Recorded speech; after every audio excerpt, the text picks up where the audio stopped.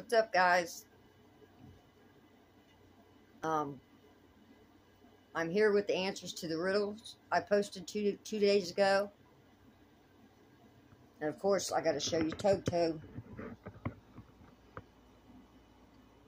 I don't know if he's asleep or not. He could be. And there's Dumay. She's not asleep. So anyways,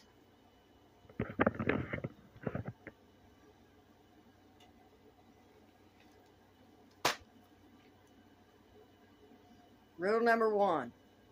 If you threw a yellow stone into a blue sea, what would it become? Do you guys think you got it right?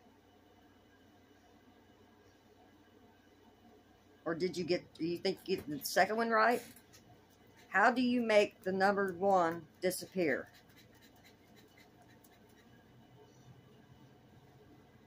Well, guys, I hate to say this, but I cannot congratulate and give nobody a shout out. Nobody got it right. I appreciate you guys taking a guess, and your guesses made sense, but it's the wrong answer for these riddles. So let's see again. Riddle number 1.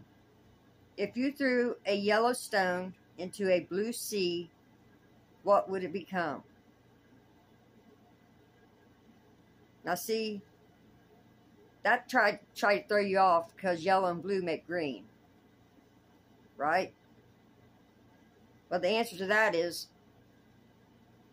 wait a minute, if you threw a yellow stone into a blue sea, what would it become? The answer is wet.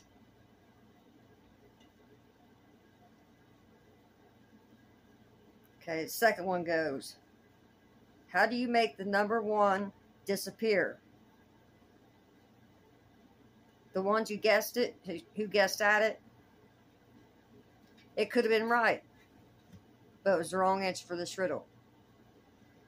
So how do you make the number 1 disappear?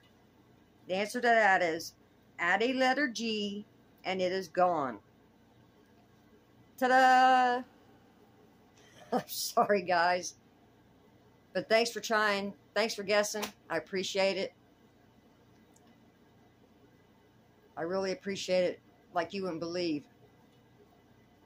If you're interested in me uploading any more riddles, let me know in the comments or something. Okay? So there's Tobe again. Toby. May. Dumay. And Mysterious Granny. Welcome to our world, friends. Peace out.